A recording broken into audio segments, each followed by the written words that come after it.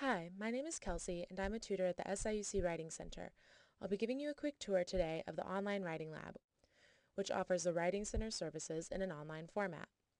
Let's begin at our main page. Here you can find a lot of information about the Writing Center, but I'm going to be showing you how to schedule an appointment.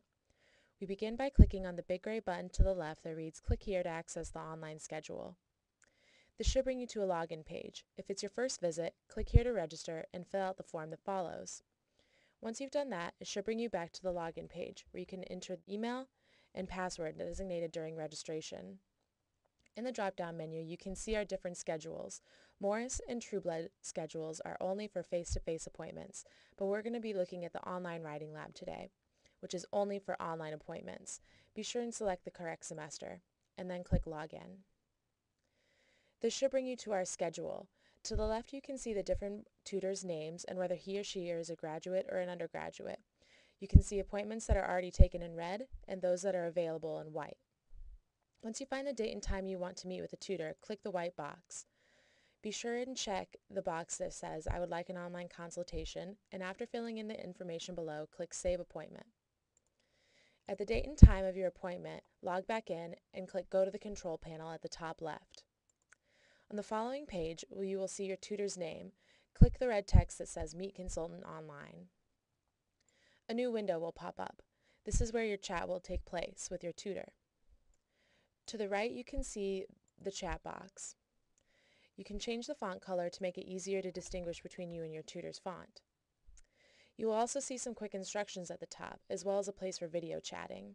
However, the Writing Center is currently unavailable to use this capability. To upload your paper, click on the Shared Docs button. It will prompt you that the files list is empty, but just click OK. Then click Upload, Browse, locate your document, click Upload, and then your document has been uploaded. To share it with your tutor so that both of you can see it, click on Share Docs, once on your document, and then Share.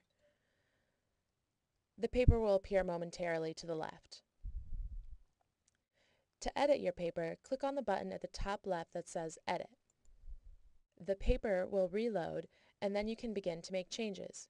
You can highlight things, change font color, and enter text. Your tutor has editing capabilities as well, but only one of you can be in editing mode at a time. Before resharing your paper, after making changes, be sure to save the document by clicking the little blue floppy disk image in the toolbox.